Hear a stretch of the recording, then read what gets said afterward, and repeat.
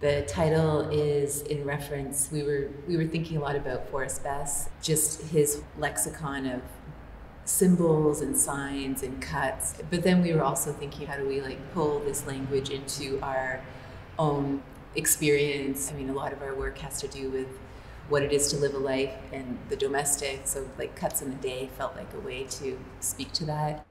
In this container is the video Blood and Water for FCB. It was, I think, initially like our desire to communicate with Bess, and so thinking about like water being this medium of like things flow through it, it refuses, stasis. And what we came up with was bodies and water, and there's like a blood cloud. There's a blood cloud. I mean, I always like to look at the interior of the body because it's common ground. And women bleed in childbirth and every month. And blood too, like I feel like it's like there's like a gendered kind of like, understanding of like who gets to use blood, how is that seen as like unfemale to have blood show, like if you're bleeding, it's like seen as shameful to like have that be visible. But even in fighting, like that's like kind of gendered differently. The soundtrack inside, there's a list of women's names by Monique Wittig. From the book Les Guérillères. Les Guérillères. It's like female warriors, right? Like it's like a proto, feminist novel from 1969. Sheilah read those names, and we also included other people that we love and honor in our life. Phaedra, Eudoxia, Olive, Hannah, Io, Modesta, Taylor. We're also a foster family to a little girl whose name is Sky.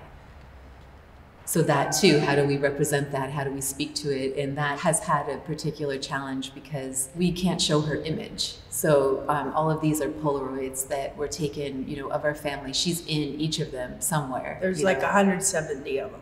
It's like, how do I make work about something I'm not allowed to make an image of? I would say like Bess's quest, the way he went on a quest into the unknown territory. I don't know, Hilma af Klint is another artist that I want to find magic, and magic that isn't playing, and I'm not talking about putting a spell on you. I'm talking about like tapping into other layers of reality, to learn and find other ways of being in the world, because capitalism is just so disgusting. Knowing that it was Forrest Bess who was the, in the other room is like he is like a queer hero. And absolutely, like I love like what Dani was saying about like serious magic. I think that often like, the artist is like, maybe this goes back to, again, like this kind of like capitalist mythology of like the single solitary thing that like rises up in all their genius.